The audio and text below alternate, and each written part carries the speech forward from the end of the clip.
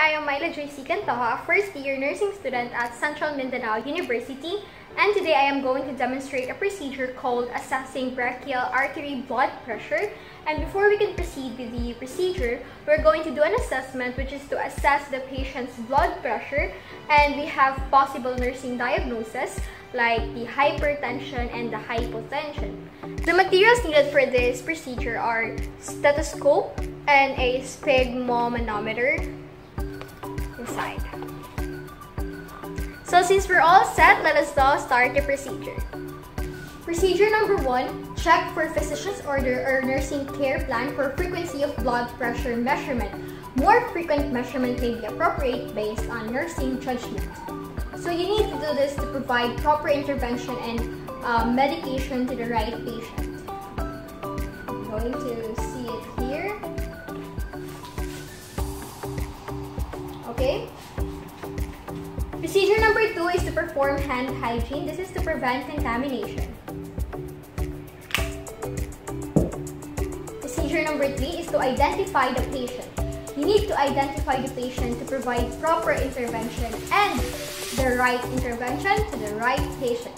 Procedure number 4 is to close all the curtains if available and the door if possible so that it can provide privacy for the patient. And also you need to tell the patient the procedure, what you're going to do, and assess her capabilities and how she can help you perform the activity. This is to have a good relationship between your patient and a good rapport.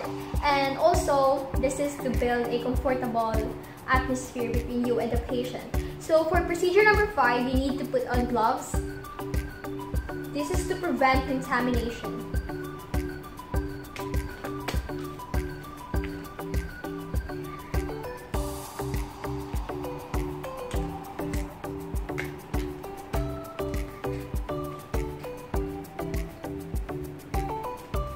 Then,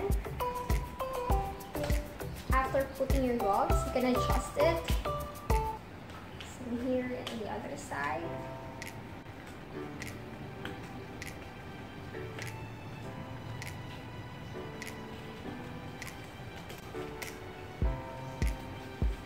And for procedure number 6, you need to select the arm that you're going to assess. So we're gonna use the left hand in measuring his blood pressure. For the procedure number 7, so you need to have the patient assume a comfortable sitting or lying position. So with the forearm supported by the level of the heart and the palm of the hand upward. And now if the patient is lying down, you can support their arms with a pillow, and since the patient is sitting down, you have the patient sit back in the chair so that the chair supports his or her back. So in addition to that, make sure the patient keeps the legs uncrossed.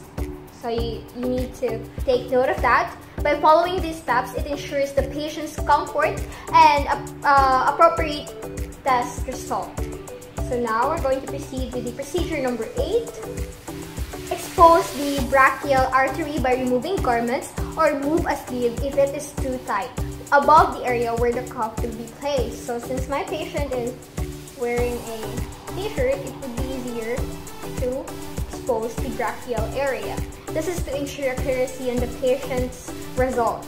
For procedure number 9, you need to palpate the location of the brachial artery, center of the bladder or the cuff over the brachial artery, about the midway on the arm, so that the lower edge of the cuff is about 2 to 5 centimeters above, or 1 to 2 inches above, or the inner aspect of the elbow.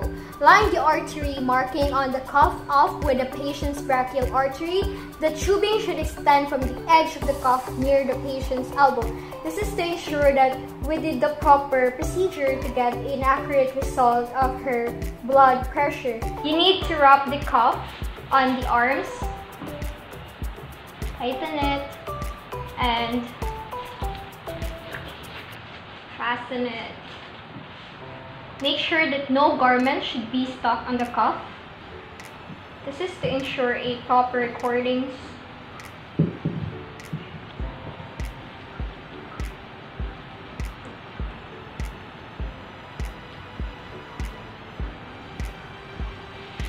And after that, you need to check the needle if it is in the zero. Yeah, it is on the zero. And sorry for the sudden change of setup, but now we're going to continue with our procedure, which is estimating systolic pressure. So you need to palpate the pulse at the brachial or the radial artery by pressing your fingertips gently. This is to locate the pulse for the testing of the blood pressure of the patient. So we're going to choose the radial artery, which is located here.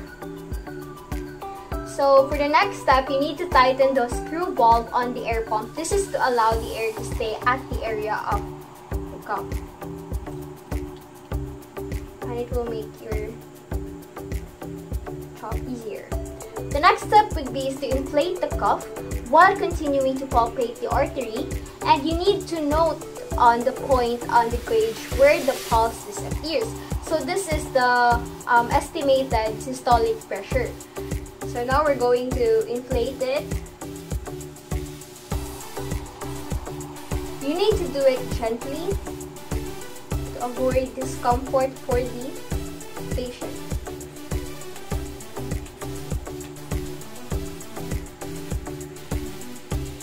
And now we got it. Now we're deflating it. So the estimated systolic pressure is at 80. Later on, as you do the process in getting the blood pressure of the patient, you will add 30 mmHg.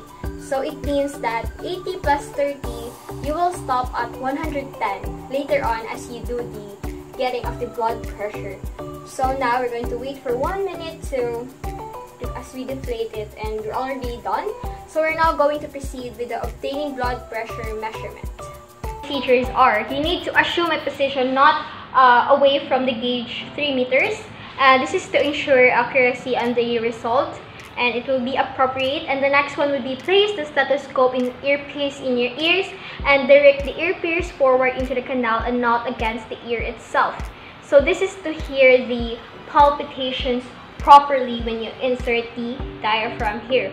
So place the bell or the diaphragm of the stethoscope firmly but with as little pressure as possible over the brachial artery, which we found a while ago, which is located here, and do not allow the stethoscope to touch the clothing or the cuff. This is to hear the palpitations properly.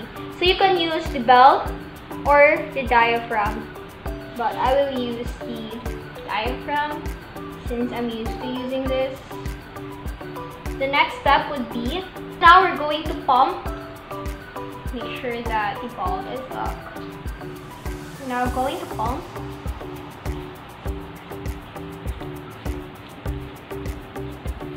This is, you need to have a 30 mmHg allowance. And after that, you need to note the point on the gauge at which the first faint but clear sound appears. This is the systolic pressure.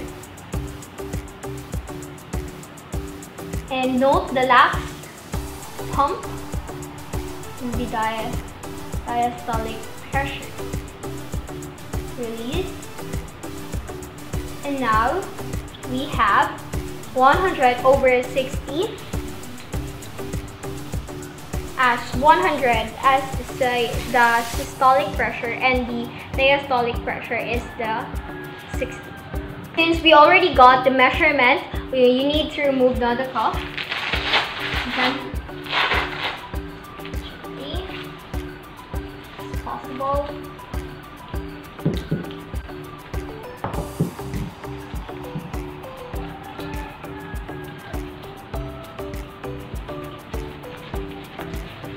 And now you will remove now your gloves and perform a hand hygiene.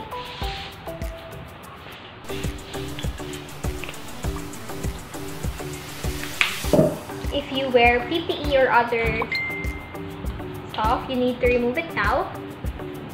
And for the last stage, you need to clean the diaphragm of the stethoscope that you use.